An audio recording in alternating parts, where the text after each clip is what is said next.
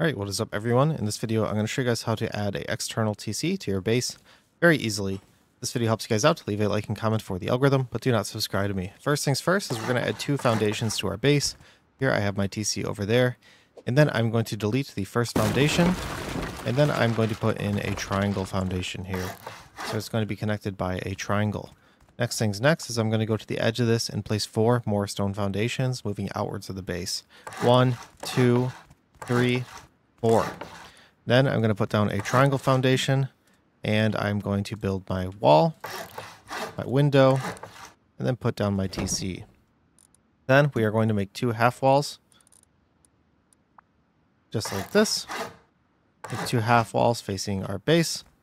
And then what we want to do is we want to set down 2 wall frames, 2 circles out, just like that.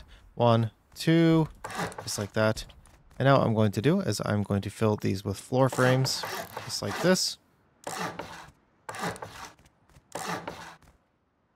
And now what I want to do is I just want to delete these foundations here.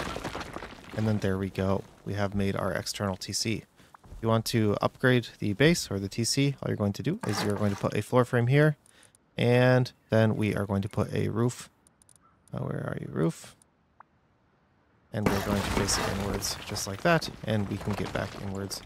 So yeah, hope this helped you guys out on how to make a external TC. And yeah, that disconnects it by putting the roof there, by the way. It breaks that floor pattern.